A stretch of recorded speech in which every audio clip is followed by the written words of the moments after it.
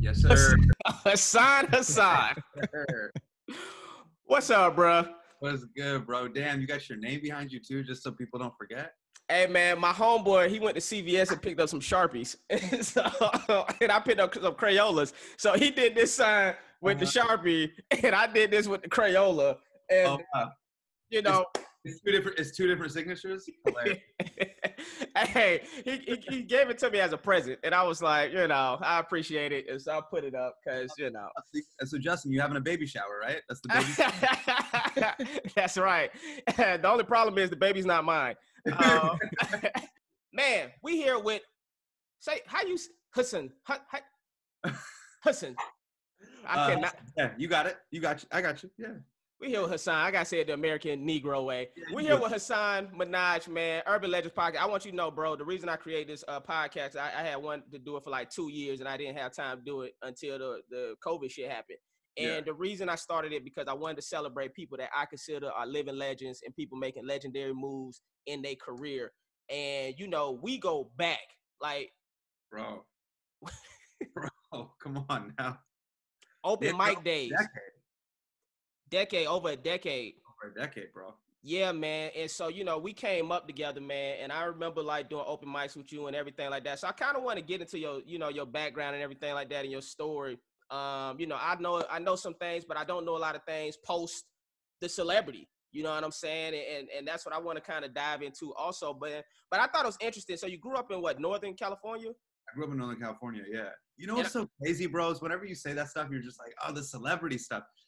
It's like you don't think about it, bro. Like I remember when you were doing 21 Jump Street, I'm like, bro, he's in a major motion picture. Like, yo, Justin's a celebrity.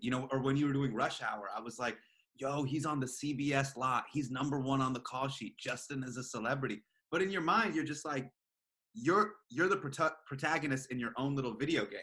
So you're like, nah, this is all just kind of part of, you know what I mean? And you got kids at home. You're just playing out this little video game as your avatar. You don't realize your avatar, the perception of your avatar is changing with other people. Straight up. Whenever you're just like, oh, you blow up on me? I'm like, bro, you know me from Diversity Showcase. Like, what are you talking about? This is not a real. I mean, but maybe that's the thing. Like with some of your other friends, I don't know. I'm like, but that's just not a real thing to me. But yeah, man. Hold on, before you get into that, yes, yeah. And I want to ask you that. I mean, I'm gonna get back to the other stuff, but I have seen some people switch up. I've seen some people switch up. Some people that I've known from the open mic days, when they get a TV show, when they get something, they harder to access and they start being more distant. And I'm a type of person where I'm like, yo, I'm already working. Like I've been working, I've been on TV, might have been on TV before you. And if you are getting it and you that hot dude right now, that's cool. But don't think I'm not gonna also, like I'm not one thing away from Justin being out of here. Right. So have you ever experienced that though? You haven't experienced that in your career yet? Man, I got a little bit more of a measured approach. Yeah, there's a lot of like guards and shields that people put up, but the thing that I don't that I think you also got to recognize too is you don't know what another person's going through. For a lot of people, everybody sees the Deadline article, everybody sees the Variety article. Man, you don't know what that person's going through in their marriage, with their kids. They might have a divorce settlement. They might, there's a million things. They might got a family member that's sick. There's a million things that lights, camera, action, and the gram and the algorithm doesn't show you. I had sent him a text the other. That's his manager telling him to please get off this conversation. His publicist is like, no, please. Get out of this. Get out of this. It's going too deep, too fast. No, funny enough, bro. That's wifey. I gotta set this to do not disturb. How do I do that? Let me do that. Shout out to wifey. We were just having that conversation about relationships. Me and my homeboy about relationships, people that contact each other all throughout the day. And I'm not like that with my wife. Like we just talk at the end, and I like that. I like that we only talk at the end of the day. But I said I think most relationships, the husband and wife, boyfriend, girlfriend, they talk all throughout the day. How do you like that, Hasan? How do I like it? As I'm messaging, I'm like, yo, I'm on a Zoom with a homie. Let me call you in 45 minutes. Right. It's interesting, bro. I mean, how many do you got? You got 2 or 1? I just got 1, and she's 8 now. Yes. Oh, bro. Yeah, you grew up fast. I got a 3-year-old and a 1-year-old. So we got a newborn. So we're in that age where like any call could be anything. You know what I'm saying? So I might be on set, and it might be a text like, "Yo, we need to talk." And it's one of those things. I'm like, all right, I got to figure out what's happening on the ground. Like all civilians alive. Like that's the sort of like thing that I got to check in on. You know what I mean? Yeah, nah, straight up. I feel you on that. So yeah, man, I want to get into the backstory. So I thought it was very interesting. I listened to your episode with Kevin Hart, which was a great episode that y'all did on his podcast, Comedy Gold Mines. Great one.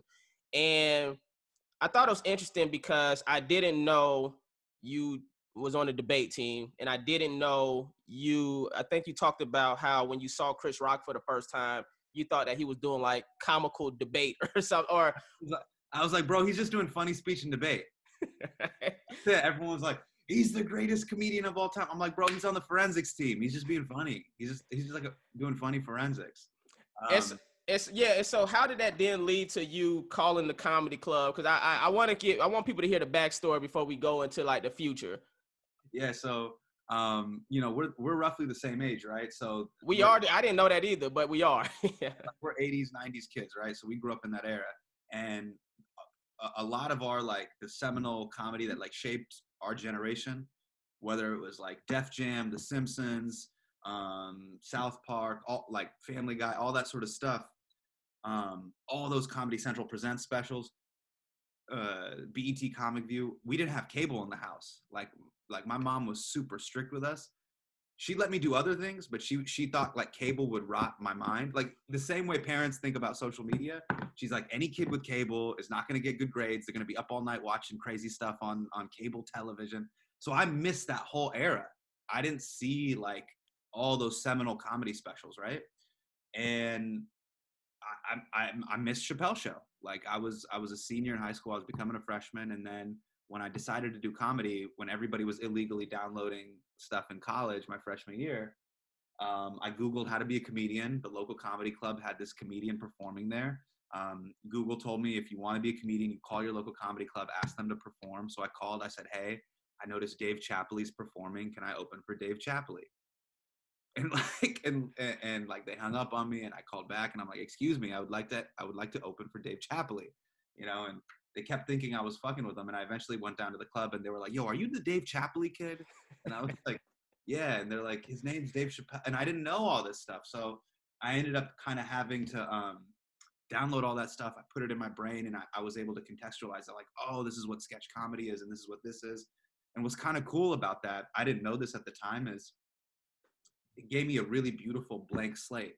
So I was able to start really fresh and kind of with a new, fresh perspective. I didn't know that at the time, but it helped a lot. You know what I mean? That's fire, bro. Dave, yeah, so he was calling trying to open up for Dave Chappelle. He didn't even know. So you didn't even know who he was. I didn't really know who he was. And then when I saw at the club, I was like, oh, bro, it's the guy from You've Got Mail. Right, not half-baked. Oh, it's the treadmill guy from You've Got Mail. Tom Hanks, you got to talk to her. And he's like, what? Like, I was like, oh, it's the treadmill guy. Oh, cool. You know what I mean? I didn't know. And it's I remember crazy how that's a memorable scene. That's a very memorable scene for whatever reason, because that scene stands out, him on the treadmill with Tom Hanks. Tom Hanks, yeah. So, okay, so you had that blank slate. So then once you Google how to be a comedian, then what comedians did you say, okay, who did you resonate with? Or like what comedians did you start like researching to be like, okay, I like what this comedian is doing versus I don't really like what this comedian is doing? Yeah, man. So I just went down the entire rabbit hole. So this was early YouTube days, remember? Like, so you would just see a viral clip of stand-up. So I would see people like Patrice O'Neill, Greg Giraldo. I started seeing, like Jon Stewart clips, Stephen Colbert clips. So those two things, I saw all these like beasts in the clubs really start to blow up, whether it was Patrice, Giraldo, Bill Burr, like they really started taking off. And then I saw these guys, I was in college at the time. And, when you're in college, everybody's starting to establish their political views. And that's when I saw Colbert Report and I saw, you know, The Daily Show with Jon Stewart. But I was so blown away by the Colbert Report. That was the first time I saw someone like double down on a character. Right. He's playing, Steven was fully committed to this conservative news pundit character. And I just would watch just as a thought experiment of like, yo, how is he going to take the conservative position on this? Like, there was just a school shooting. How is he going to like take a conservative position? You know, it was really interesting to see. And that all just shaped me while I was in undergrad. And then, you know, ironically enough, what ended up happening was,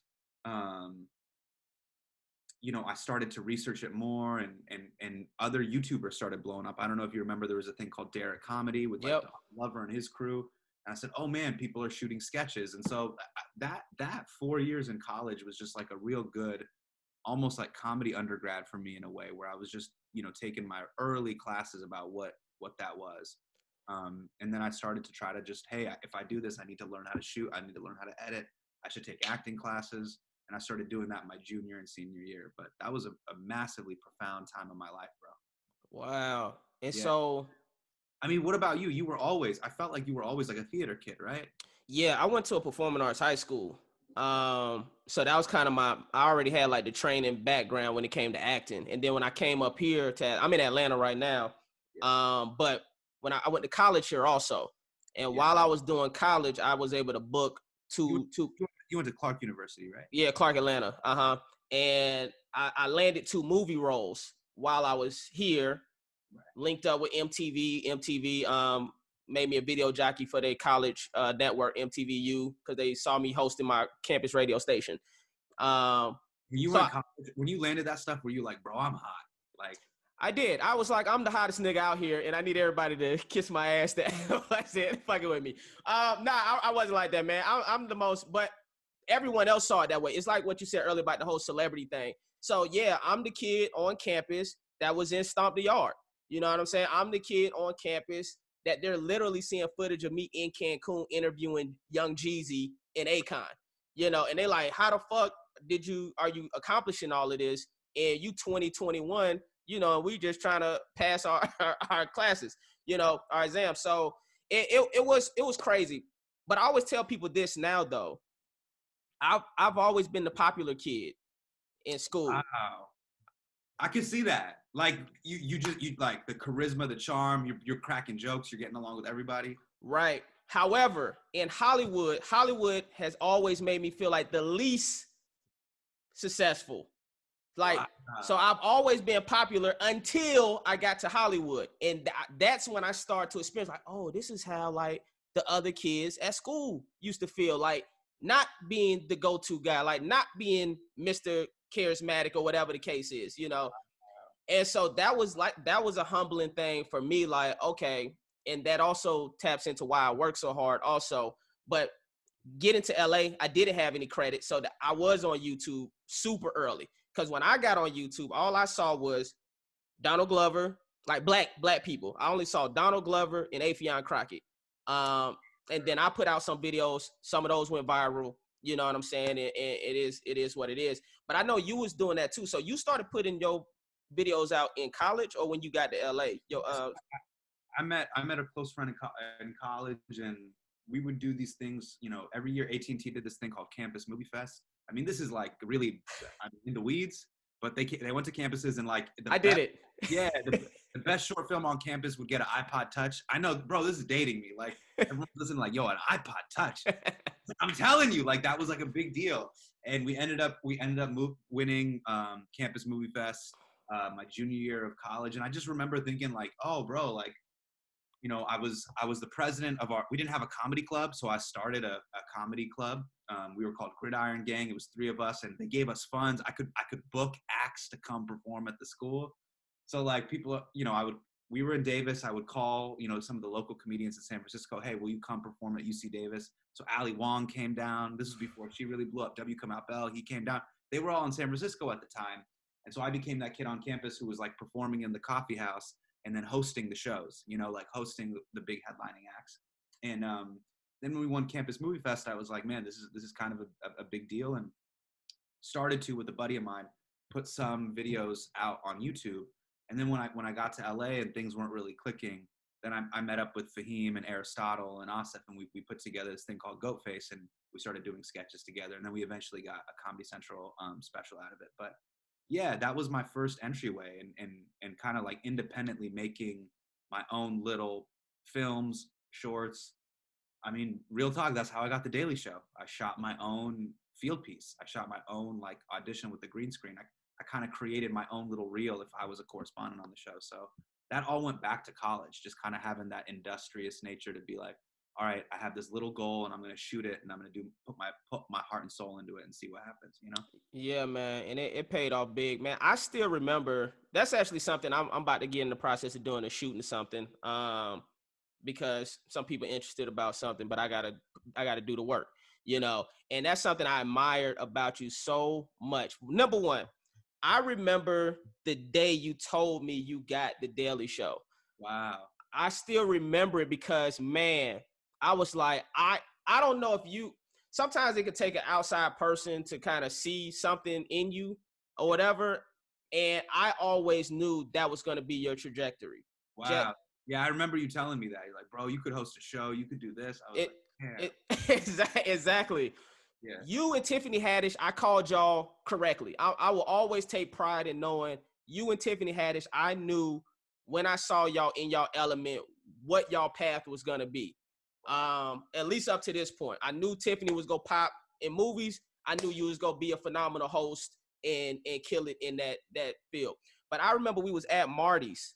We was outside on the steps. Yeah. And you told Marty's is a open mic spot that was popping in LA at one time. A lot of comedians used to go there and work out their material. Yeah. And you told me like, yo, I just got The Daily Show. And I was like, it made so much sense to me. I'm like, I knew it.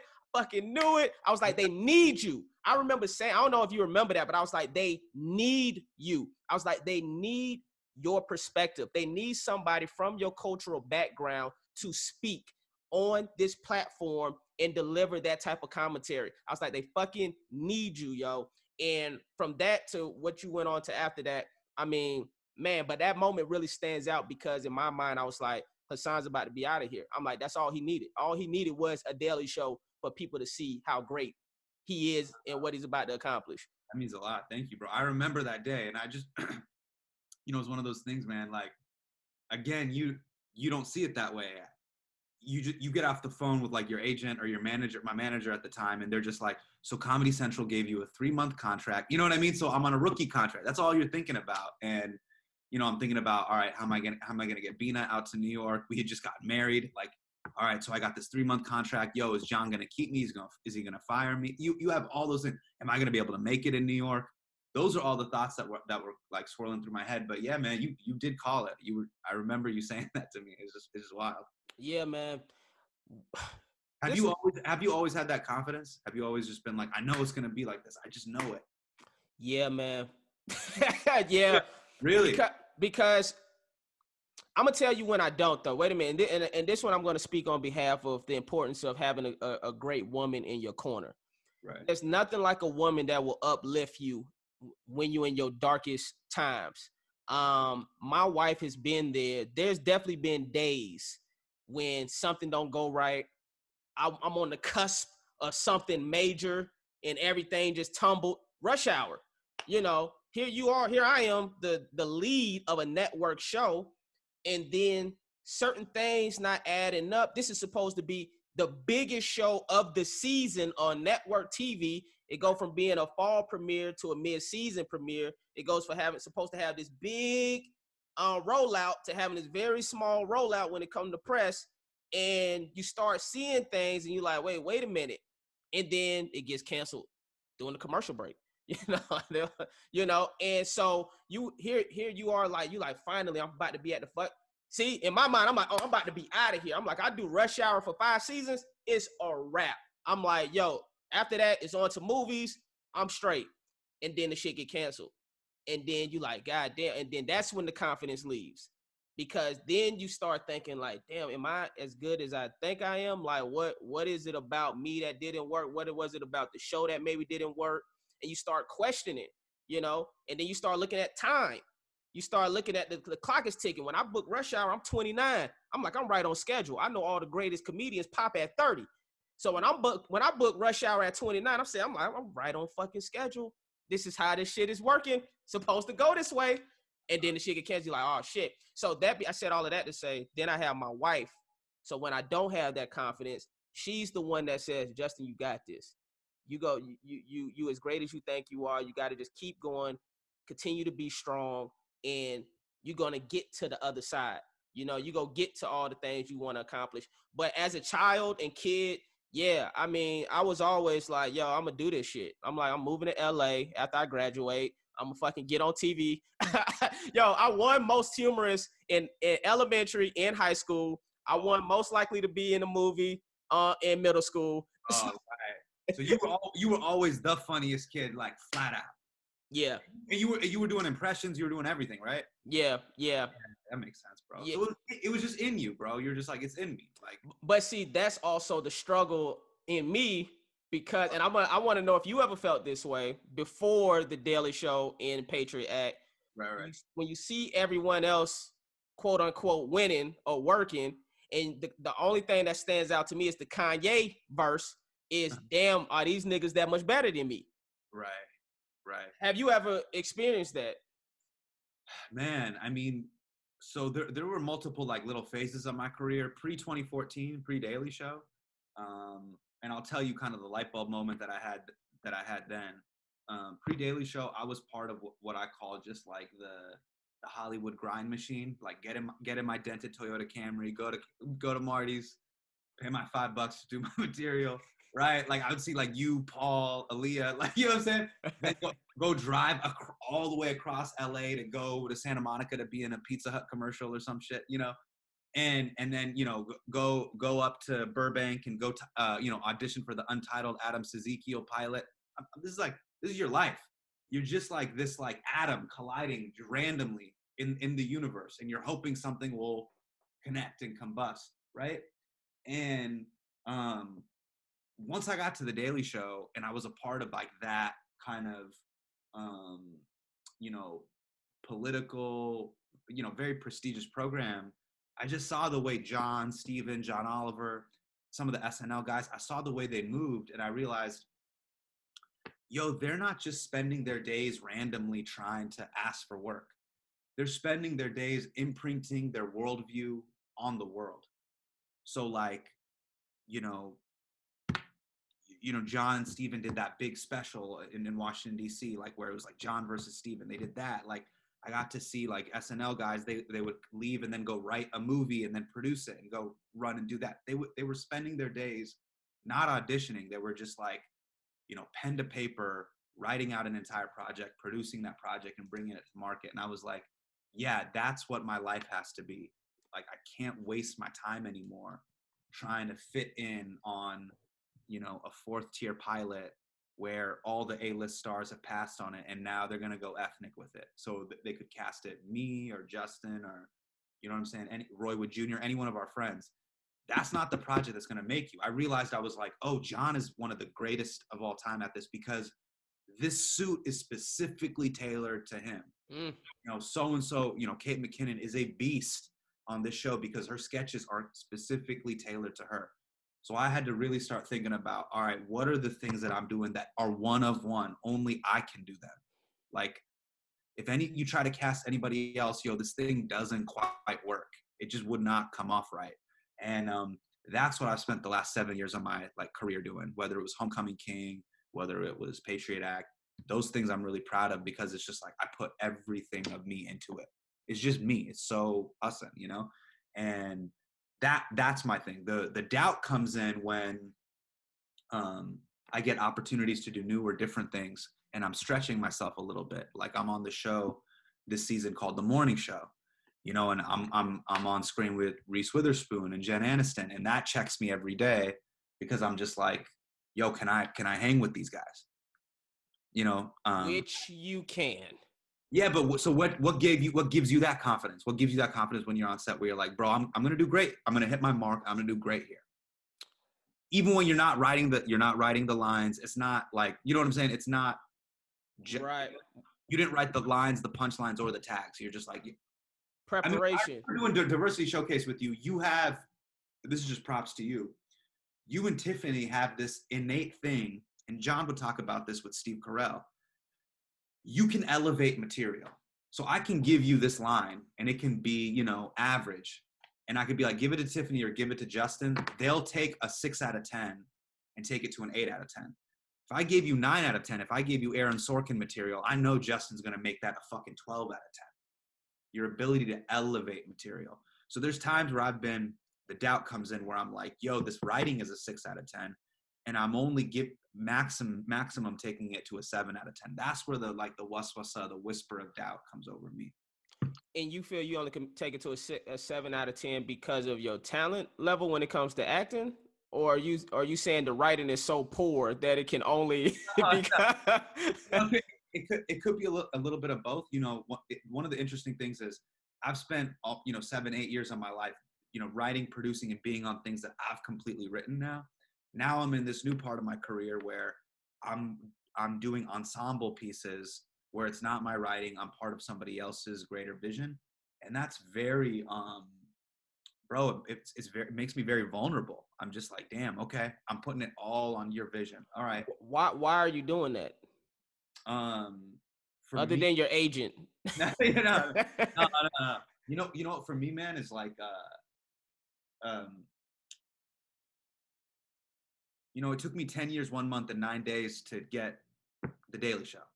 I had been doing from Dave Chappelle to there. That was 10 years, 1 month, and 9 days. Then when I got to Hollywood in 2009, that was like 4 or 5 years of just like Marty's and Bruco and nobody fucking with you. So when you're in the zone, when you have that window of opportunity, you do have to take advantage of it. And so what I wanted to ask myself is like, yo, if I do have this opportunity, I do want to do projects where it's going to force me to put 45 pounds on each side of the bench press. Like it's going to force me to up my weight. And I want to see what it's like to fly at that altitude. You know what I mean? Like Apple is spending the most amount of money on that show. I want to see if I can fly at that altitude with those actors and actresses. Like, yo, Billy Crudup is a beast. Reese Witherspoon is a beast. These people are beasts, you know, and I want to run with them. So that's what it's about. It's that fight. Like, yo, I want to see if this is in me. Is this in me? You know what I'm saying? No, for sure. I was going to tell you, because I don't know if clout hype aside, like that challenge. Yo, is this in me? You know? Yeah, man. Well, you've definitely proven, of course, when it comes to hosting that, you know, you that dude for sure. I mean, and I got a few questions to ask you because, you know, I don't get to talk to you often, man. But one is to answer your question. What gives me that confidence? Even when I did Rush Hour, people was asking me like, "Are you nervous stepping into Chris Tucker's shoes?" Yes. My answer was always no, because I know I put in the work and preparation for me to land this. Like every comedian, every black comedian, actor, and musician auditioned for this role. Yeah. It's like they didn't get it. Yeah. But it was only because I put in one naturally where I'm in that vein. I'm from the school of Chris Tucker, Martin Lawrence type vein, Eddie Murphy, you know, I'm from that vein anyways. However, though, I knew I put in the work for me to be ready for that. So I say that even for you, you know, you can elevate it. You can elevate anything, because even when I elevate material, it's partly performance, but yeah, I throw in my own tags. I throw in some improv. So on MacGyver, I did MacGyver for 5 years. It just ended. But even in that show, it was throwing in my own ad libs, throwing in the tag, throwing in different physical things or different looks, you know. So you somebody, even a look, you know, you could give a look or something, or a certain, you know, whatever, and that could elevate something. There you go. I got you. Yeah, man. And you and what's great is, man, the thing I'm really excited about is the more time you have on set like that, you just get more confidence. You know what it is. You know what I'm saying? Oh, for sure. Oh, yeah. For sure, man. What was the morning show an offer? Morning show was an audition, so that was really cool too, man. Like, you know, I knew I was in the running. And look, like, there's certain roles where you know you're in the strike zone. Bro, I've spent 7 years being a fake news anchor. You want me to go? You want me to go be a fake news anchor? Right, straight up, straight up. and by the way, shout out to Chris Rock. I told Chris Rock about it when I got it because he was doing Fargo. I was like, bro, this is my first time doing a drama. Like, you know, and if anybody's seen the show, it's drama. Like this is like, it's like soap opera kind of. It's very dramatic, right? And Chris was like, bro, you're more of a news anchor than they are. Like they have to act. You don't have to act. You look like you could be a news anchor. So I was like, oh, that's such a good point. Like for all of them, they got to be like, okay, I'm a movie star. I got to, what would it be like if I was on a news set where I was like, bro, that's been my life for like 8 years. Like, yeah, I already know what that's like. Come on, man. You already know. You is that. They got to pretend that, you know. That's hilarious. Great, shout out to Chris Rock, man. Yeah. And by the way, man, you know what's so beautiful about Chris? People don't say this enough. Like, he still keeps in touch with what younger artists are doing. Bro, he's like, I saw Homecoming King. I'm like, bro, why would you have the time to see it? Think about somebody at his level too. Like, you think about his last special, he had Bo Burnham direct it. Think about that, bro. He's 25 years older than this kid. This kid's like, at the time, maybe 28, 29. For a legend who's on the Mount Rushmore of comedy to humble himself and be like, no, you can bring something new out of me. I hope I'm still that curious, that humble, and that passionate when I'm that age. Yeah, I mean, I think you will be, and that's what it is. I think he's wise enough to know that if you want to stay relevant, to listen to what young people have to say. You find the smartest, youngest person you could find, and see what they think. That's another. I keep bringing up Kanye, but that's something that Kanye said also. You know, but and by the way, Kanye's phenomenal about that too. Like, he was having Travis Scott, all these guys around him years before Travis was like the biggest rapper in the world. Just Kid Cudi around. Yeah, that influence. Yeah. Yeah, nah. I had dinner with him one time. I'm sure Chris will never remember this, but but after we had dinner, man, and I got to get to what you about to do at your next tour, but because you're performing at the venue I saw Chris at last, which blew my mind, you know, and I know you in the thick of it. Yeah. But that should, and if it doesn't blow your mind, I get it. But outside looking in, I'm like, when I looked at your tour dates yesterday, and I'm like, he's performing at the Strauss Center in Tampa. Like, I saw Chris Rock there 3 years ago when he was doing his Total Blackout tour. Like, that's a huge fucking venue to be doing. And I'm like, Hasan, it lets you know that it's possible. It lets you know if you put in the work and you're talented and you're a good person, you could get that. You know what I'm saying? But while I was having dinner, because we went out to dinner with him afterwards, after the show. Yeah. And at the end of the dinner, I told Chris, I said, hey, man, I just want to thank you for allowing me and my wife to, you know, come here and have dinner with you. And he was like, come on, man. He's like, man, Eddie used to let me stick around, you know. But he was just referring to, like, you a young comic. Eddie Murphy used to let me tag along. So, yeah, man, you know, I'm going to show love to you. And I thought that spoke volumes, you know, of his character and humility and how good of a person he is. I want to talk about Homecoming King and Patriot, and not Patriot. I want to talk about Homecoming King and the King's Jester, your new. Yeah. And when did they decide, Netflix, or did you shoot it first? I don't know what happened. Sure. How did you get the special? Like, what moments led up to you getting that? Yeah, bro. So I'll tell you something. So, and this is a great conversation, and I'm so glad, like, because we know each other for years, I can have it with you. You know, you ever feel this as an artist? Like, there's stuff that you're doing, like you're shooting MacGyver, right? And every day, you guys shoot it in Atlanta, right? So you're like living in Atlanta, you got your apartment, you're going through the rigmarole, right? Like, oh, here, Justin, here's your coffee, here's your blah, blah, blah. You go to your breakfast spot. You're in kind of the doldrums of your day-to-day life, right? But then there's just this notebook that you have on the side, and it's just filled with all these ideas, whether it was rap, whatever it is, it's poetry, a script. It's this thing that's pouring out of you, right? And so I remember, I'm getting up. This is in 2010, 2011. I'm still in LA. I'm getting up at the Improv. I'm getting up at the Ha. I'm getting up, at Marty's Laugh Factory. I'm auditioning for Montreal. And I keep seeing, I'm like, there's these pure stand-ups, like just the pure raw, like they go from joke to joke to joke, 7-minute set. and they're crushing. And I'm all right. I'm cool. Like, it's not that I'm bad. It's not that I'm bombing. But there's a difference, bro, between like a Ferrari and a 3 Series. You know what I'm saying? Just that engine runs different, you know, and the 3 Series is nice and it's cool, whatever, right?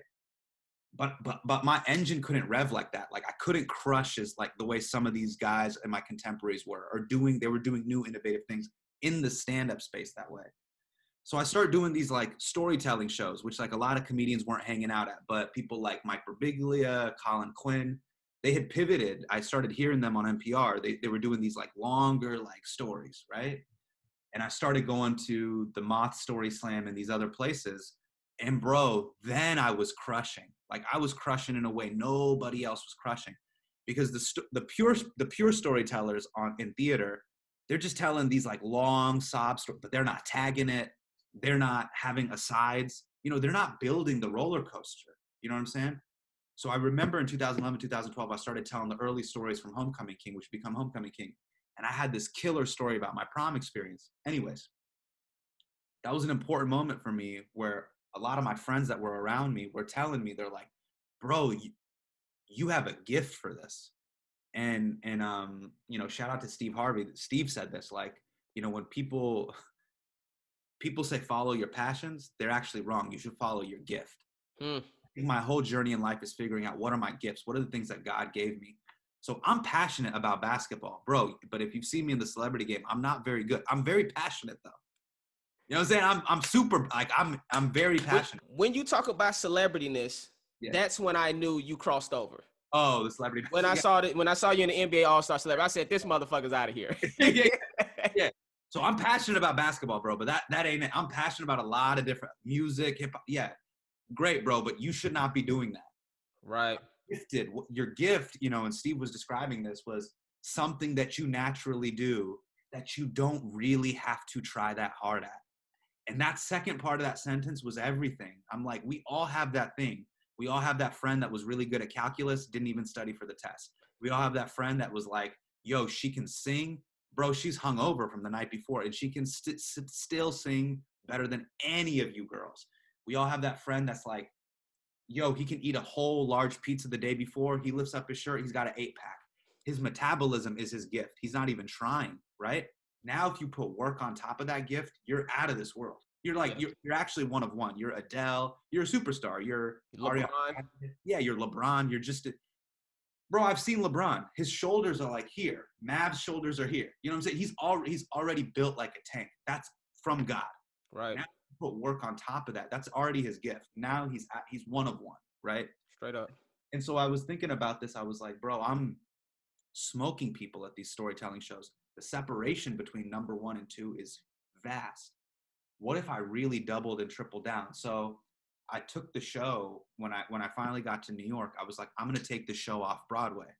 Everybody on Broadway. Wait a minute. Is this during the Daily Show? You're doing this? Okay. Yeah. So this is my thing. I'm just like, once again, you know, I'm on the Daily Show and I'm starting to figure out what's my gift. Like, and I realized I'm part of an ensemble cast. There's 5 correspondents. You know, I'm going to be on the show a few times, maybe a couple times a week, maybe several times a month, right? When John needs me to come in and hit something out of the park, right? I'm going to go shoot field pieces. But with all this extra time, I want to build myself in New York. And so I started going to the cellar, and then I started building up this off-Broadway show at Cherry Lane Theater. You know, Comedy Central had passed on my, you know, I wanted to do a half hour. They had passed. Everybody had kind of passed. So I took some money, and again, I got to give a shout out to my wife, because when you're married, that's your joint bank account. And we took $27,000 out of that bank account, and we put up the first, you know, kind of rent production payment for the theater. And then we took out another $25,000 to shoot like a mini special. And bro, that was all the money you know how much Comedy Central these places pay. Like, it was that plus some of my extra savings. And we shot this like mini proof of concept, and I put it up on Vimeo, and then I shopped it around in real time as the show was selling out in New York. So I could feel a buzz building, and then I was like, as soon as the buzz builds, be ready, shop this around, you know? And shout out to Kristen Zollner at Netflix. I ended up showing her the proof of concept of Act 2 of the show, and she bought it. She was like, yeah, I really like this. Wow. And yeah, bro. And so that was like the second time in my like life where, again, just I built the whole ship. And then, you know, they believed. And in the proof of concept I showed, I did like 3D rendering so I could show how, like, if I was standing on stage, the graphics would come in front of me, behind me. Like, you see that in Homecoming King. So Zollner could see, like, oh, I see the direction, I see the vision of what he's trying to do. But she could press play on it, you know? And so that was the power of, you know, someone believing you internally, in you internally, and showing them, not telling them, showing them what it could be. And then third, just having like a supportive wife, bro. Like that wouldn't have been possible without her. And so that was it. That it ended up getting sold. And then I knew, okay, if I get this shot, I get a Netflix special. I know the reach these things have. All right, I'm gonna swing for the fences. Like I'm gonna, you know, work with the best lighting designers, the best stage designers. And it's funny, there were some other comics that were like, bro, comedy specials aren't supposed to look like this. It's not supposed to be you in front of like CNN screens. And it was that same thing. I'm like, I know, but I'm not you. Like, I'm not Justin. I'm not Tiffany. Like, I don't have what they have. I have this other thing that's in me. So I want to show the world that thing, you know? And it man, really it was it really great. Yeah, it really clicked. That was probably my favorite special that year. I don't remember what other specials came out that year, but I remember seeing that thinking, this is a classic. It's a classic. You created a classic, which is so hard for a comedian to do. Even if it's a one-man show, even like, I don't know, like John Leguizamo has created a classic with Freak. Whoopi Goldberg created a classic. Like there's a very few caliber of like talent comedians that created like a one-man show classic. But you did that, man. Matt, when you did these off-Broadway shows, because this is something that I always thought was very impressive by you, how many people was coming out to these shows originally? Because you always, for me, outside, again, this is outside looking in, it's like, I felt like you skipped the club shows. Like most comedians, if you don't know, you do open mics, you start featuring for somebody, you start headlining, now you headlining clubs, and then when you get big enough, you go to the theaters, like the bigger, and then you fucking hit the arenas. But I don't remember you headlining clubs.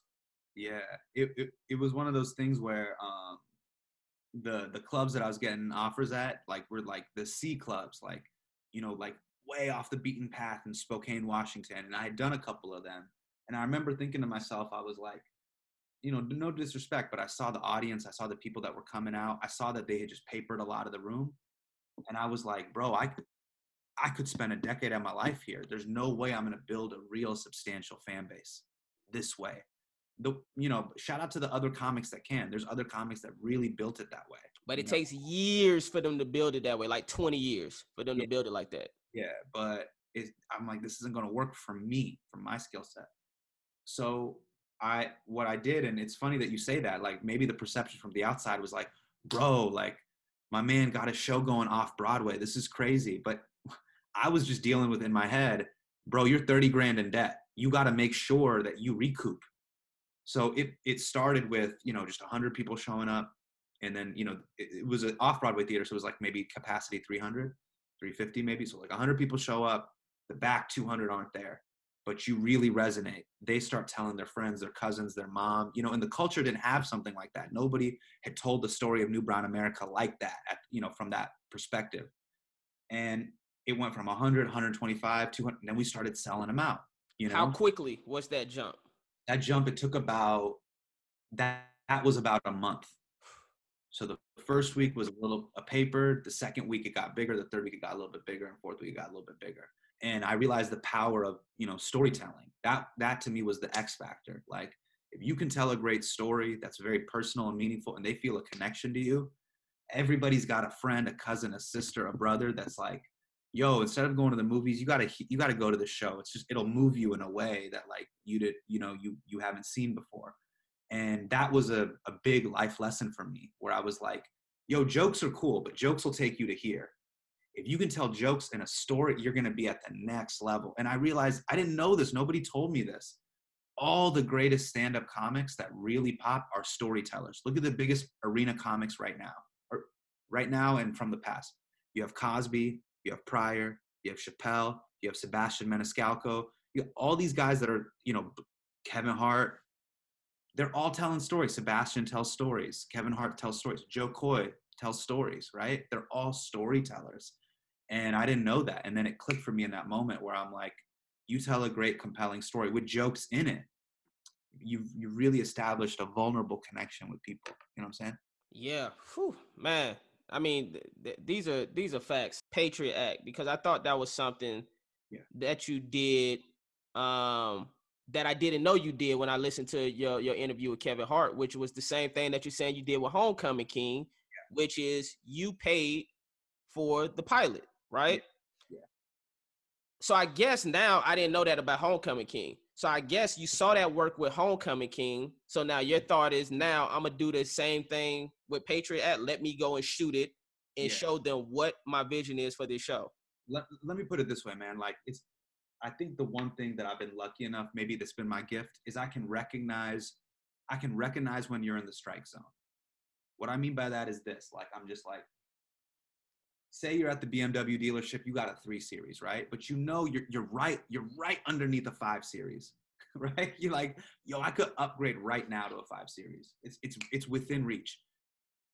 A lot of people, they try to go from, like, I'm at Marty's, I want to be number 1 on the call sheet in a Universal studio film. So that leap is too big. But you could go from Marty's to like Wild 'N Out. You could go from Wild 'N Out to then maybe like your own show on MTV or Over and Overall, and then you could maybe be in an ensemble. Like, it's understanding what the next monkey bar is. So I knew when I was at the Daily Show, Homecoming King was about to come out, and I had just done the White House Correspondents' Dinner. So I was like, no disrespect, but I know what reality is. I'm like, yo, you're gonna be hot and talked about right now for like a month. You got like a month, like, right, where everybody's like, yo, you the guy, and then everybody's gonna know, like, yeah, you're funny, but you're not that funny. Like, that's what, to me, like, hype is. Like, hype is, yo, this person's really good, but you're getting more than what you really, really kind of deserve. Not trying to be like disrespectful about it. I knew that even about myself. So I knew, bro, you're going to get any meeting you want in town. Now, you could go take those meetings. And I had a lot of friends that got bad pilots, or they got bad shows because they had a vision in their head and they told it to the executives and they told it to the people. And by the time the whole thing gets built and you actually see what it was on Comedy Central, on MTV, you're like, bro, this looks like everything else. Mm-hmm. Once again, I know what my specific suit is. I know the type of show I can pull off. So I went to Bina again, and I was like, I know we saved up this Comedy Central money. I know we saved up some of your money. Like, can we please? I feel like this is, I'll never be the new kid like this in 2017 again. Like, the way it was in April 2017, April 29, 2017, my life was different than the following day after I did the Correspondence Dinner. Shit was just different.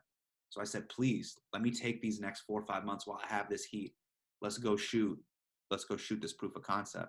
And I did that with my writing and producing partner, Prashant. We did it. And I went all in, and it paid off. That being said, it was a calculated risk. I didn't just go all in and then decide to like shoot like a very niche, indie drama. It wasn't that. I didn't hard pivot. It was like the next logical jump. You know what I'm saying? What do you feel? First, I got to tell you, because I want to give you your flowers, man, while you're here. You know what I'm saying? I know other people probably sang your praises, but this is coming from like a peer, and this is coming from, I've seen the journey of you. This is when I knew you was great. It was 2 very like definitive moments that I saw you. One was it was an MTV showcase at the Laugh Factory. And I don't know, you was doing your set, and I don't know if the crowd was really fucking with you at first, that the crowd wasn't really on your side, and then you kind of feel like just went off script. Yeah, I was like, what is this? Yeah, I remember that, yeah. And you destroyed. After you was just like, you called out them for their bullshit, the audience, and I'm talking about you lit fire on their ass. And I was like, that was my first time, like, oh, I was like, Hasan's a beast. That's when I first saw it.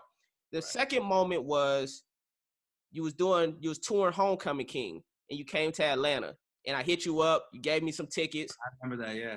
And I came through. In the last, first of all, I was impressed that it was sold out. That's when I was like, well, when did this happen? You know, because I'm like, he ain't been like performing at no improvs. So that's why I asked you that question. I'm like, how did this even happen that he has this large of a fan base? Right. So you destroyed. I'm talking about thunderous laughter throughout. Then it was heartfelt. And I was like, he's gonna go down as one of the greats, you know. I mean that, because when I saw that with my own two eyes, those two moments, I was like, this is some other level shit. This is some stuff that people, very few people can get laughs that hard and it not be hacky and it be something personal, and something that really touch you. It's very few people that could do that, man. So when you did that, I thought that was incredible. When it comes to Brown, and when you say Brown, because I don't know this is a true ignorant question. I don't know. Yeah. Are you Indian? Indian, you all say, yeah. Okay. Yeah. But you all just say Brown. Yeah. And I mean, and like by that, I mean also like, you know, like when we talk about race in America, we think about it's black and white, but there's also Latino Americans. There's also like Southeast Asians, right? There's South Asians like me, Indian, Pakistani, that, right? There's Filipino, Chinese. There's all this new mix of like immigrants in the U.S., right? And that's what I mean by that, like that like what I mean like collectively brown. But by brown I mean like Indian. Mm-hmm. Got you. I'm Negro, everybody, in case you're wondering. but you know what's funny, man? Like sometimes when I'm in hair and makeup, right? And like the makeup artist is black, I'm like, yo, we're brown, because like the MAC makeup you need on you is the same that you need on me. You know what I'm saying? It's like, it's that same, like, we're in the same, like, MAC makeup range. You know for sure. Like, sure. It's basically a group of people where I call them, like, turn the flash on, please. Like, people, like, so white people don't know that. You actually have to have flash for, like, me or you to show up in a photo at night. Oh, yeah. The worst is like when you kicking it with a group of white people. They're like, we don't need flash. We got it. And you're like, no, motherfucker, we don't got it. You got it. I'm not gonna show up. Right. Yeah. You and your red eyes go show up. Remember that was a thing? Like all white people had like red eyes and like old films. They fixed that, I think. I don't see it anymore. Yeah. But I was like, what the fuck what's going on with y'all? Shout out to the white people. Indian. I brought that up because Indian comedians. So I heard Russell Peters say on the podcast that you opened up for him. Like, I don't know when this was. What point of your career was this at when you opened up for Russell Peters? I was still in Sacramento at the time. I was still in college. So bro, and that was crazy. Shout out to Russell, like, for him to be so kind. He came to the Sac Punchline, and I begged like Molly the booker, like, yo, please let me open for him. Like, I have to. Like, he was the one. You know, he was like the biggest, Indian comedian in the world. And so when I finally got to meet him, you know how those things can go. It can go left, right, or center. It can go really bad, especially when, he was at that level. He was doing arenas and theaters, and, it could be one of those things where it's like, yo, don't come in the green room. Like, right. Open, but you stay there, right? Oh, man, like, he got my parents' tickets. He was just so cool. And I told Kevin this on the podcast, like, he's like, and next time you come to LA, you can come out and stay with me. And that was one of those things where it's just like, I felt like a kid in A Bronx Tale, like, I'm going to go see Sonny. He lets me hold his watch, like, I can ride around in a car with him. I just got to see what you could do. And that was really cool. And so shout out to Russell for just being a real one, Yeah, he said, did you hear his episode with Kevin? He was like, Hasan was like this nerdy kid. And he said, I had no idea he was going to grow into this handsome sex symbol. That because you are for sure the most handsome comedian in the history of, no one wears a suit better than you. It's very impressive. Do you feel like, is there ever a time, and I don't know if this is a conversation that Indian comedians have, right? Do you all ever talk about doing something together, like y'all version of Kings of Comedy? Or, that would be dope. Go ahead, or what? Or are you thinking more the Kevin Hart route, which is, nah, I don't need y'all. I can do this shit. I'm already close to arenas, so I could just do this on my own. No, so it's so funny. Like, we did Go Face, which was a sketch show, and that was like all kind of like brown Middle East types, like vibes and sketches and themes, and that was really cool. So I love doing stuff for the culture. One of the things that I can't wait to do, and this has just been a real modern development, man, is like because of YouTube, the world, and I got to be on the Daily Show with Trevor too. Trevor Noah showed me how big the world is, like he showed me, amazing comedians that are from the UK. He showed me there's so many amazing comedians that are in South Africa. And so I started thinking about it that way. I was like, yo, I should, now that the world is opening up, I should go to India and do shows with comics out there. I should bring some of them out here. We're doing Radio City. I should have a couple of them I should have Russell pull up, like just to do it. It's not a money thing. It's just to do it for the culture, just to do it. You're doing Radio City. Uh-huh. Yeah. Yeah. Do that blow your mind, or when you get, or you think when you get there, you might be like, holy shit, I'm doing Radio City. So, like right now, I'm in just a janky ass Sheraton in Memphis. Like, bro, I mean, there's like stains on the couch. I mean, I don't know what that stain is right there. You know what I'm saying? Like, I'm gonna be honest. I would think somebody at your level might be in suites at this point. No, I'm just like, I'm just booking whatever, and I'm just like, I got it. But to me, bro, it's this, man. This is what I'm knee deep in, right? You know what I'm saying? I'm just knee deep in the script. That's all I'm sweating. I'm just like, it's got to be worthy of that. The last thing I want to do, bro, is just to be all frills, I'm wearing a leather suit or whatever, and then it's just a C. Like everybody leaves the show and they're just like, it was all right. How are you feeling so far? Right. So, here we are. I'm talking to you. It's June 12th. Tour starts September 17th. So I'm feeling good, but there's a big gap between good, great and phenomenal. That's what I'm trying to traverse, And when you did Homecoming King, you was I'm on some phenomenal. I was like, we're somewhere between great and phenomenal. This show is great. Like it is resonating with people as whatever. The phenomenal thing, that's out of your hands. That to me is divine destiny. Yeah. You have to strike some chord in their heart that makes them feel a certain way. I try not to think about that because you don't want to work backwards. Like, oh, this is going to go viral. You don't want to operate from that. You want to come from a true place, In your reps, arena. Hold on. I want to. How close do you think you are to doing arenas?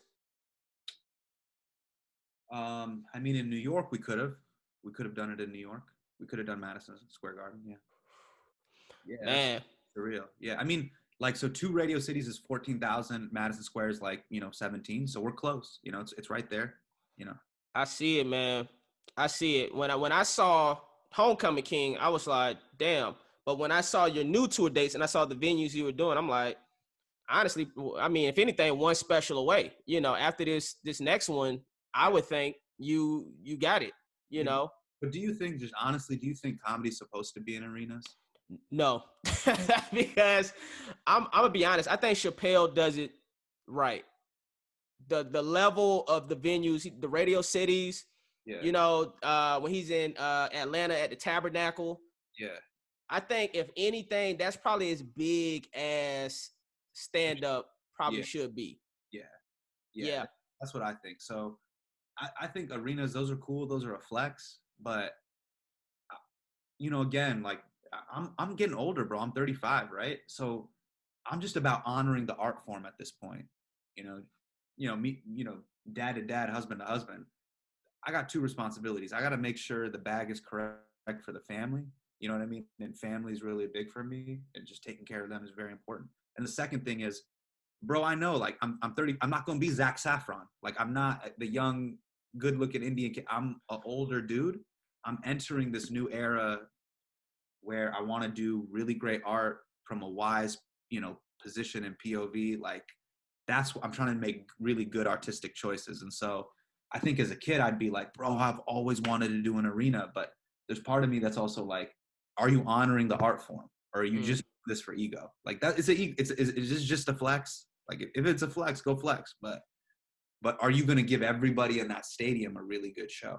I even think, I've seen shows. I bought tickets to go see Chappelle and Rock at Radio City, and I sat kind of far in the back, and I'm like, damn, these are big rooms. You gotta give them a show. You gotta give people a show. Yeah. So this is it, man. Where do you want to see yourself like 5-10 years from now? Like what other things are you going to accomplish or would like to accomplish? But I see you accomplishing everything you set out to do. Man, God willing, I just want to, you know, it's funny, like, you know, back in the Marty's days, it's so funny that you saw all these things in me, bro. I can't tell you how many times I would be in that like Marty's parking lot, just straight up crying in that dented Camry. I can't tell you, bro. Like, wow. Yeah, man, because it was just like, you're testing for this pilot. It doesn't go your way. And, you know, at that time, again, you know, just something to consider. You don't know what somebody else is going through. So I had gotten into law school, and I had gotten into a good law school. I had gotten into like UCLA and USC. I'm on the wait list. You know, all I got to do is just petition to get in. And I can get in. And I'm going through it. I'm like, I can't book a pilot, you know, maybe, you know, once every, you know, 8-9 months, I book a commercial, and that just gives me enough rent to get through the next thing. I'm on disaster date. Like, am I really going to throw a real career away to be on disaster date? What if that's all that's destined for me, right? And so that time, you know, I was really struggling with, bro, they're not picking me. What if I never get picked? And I think the new chapter, what I hope to do in my career is, I'm just doing projects where I'm like, I don't care if you don't have to pick me. This is happening whether you want it to or not. So I hope to continue to write and produce film and television on my terms. I'll write it, I'll produce it, I'll put up the bag, and we'll put it out. You know, I'm going to do one-man shows and theater tours on my terms. I'll write it, I'll produce it, I'll hire the lighting designer, the stage director, the director, all of that stuff. Because I don't want to live my life waiting to be picked anymore. So that's my mission and goal, just to produce and make my own vision of the world. Straight on, man. Oh, okay. Late night talk show. Would you ever do a late night talk show? But I did pay you. You're talking about like a daily show? Yeah, I mean like the Tonight Show type thing. Or are you over that? Are you over the hosting type thing? You know what's interesting? Like, you know, something I was thinking about that'd be really fun, bro. I'd love to host Jeopardy just as a guest host. For like, bro, like for like 6, because I would love to bring like humor to it a little bit too. Like, it's this like beautiful, like amazing American institution. And then I could bring this like youthful comedic energy to it in a good way. It's like nerd shit and comedy all in one. Like, I feel like I could so do that. They would do that if you asked them. I told Bina that, and Bina's like, yo, do that when you're 50. I was like, bro, it'd be kind of fun just for like 6 months. I don't know. You know? Okay. And I promise you this is the last one, because this is it. No, go ahead. SNL. Why haven't you done it? What's the struggle? That would be my dream. Like, it would be a dream to host SNL, and I would love, like, I would pour my heart into that monologue. I can't wait. The SNL monologue to me, that's everything. Like, the SNL monologue to me is everything.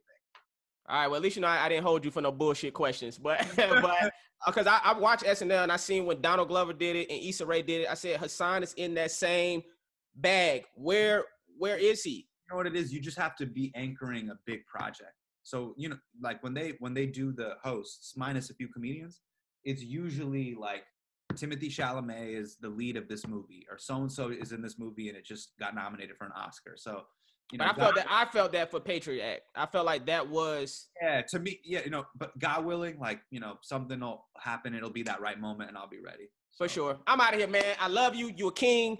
Like I said, this is Urban Legends. We do this to celebrate people I consider living legends and making legendary moves, man. I appreciate you. And man, just keep doing your thing, bro.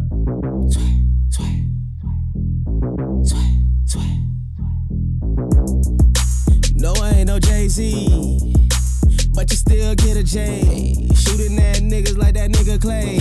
Invested in myself and doubled up my pay.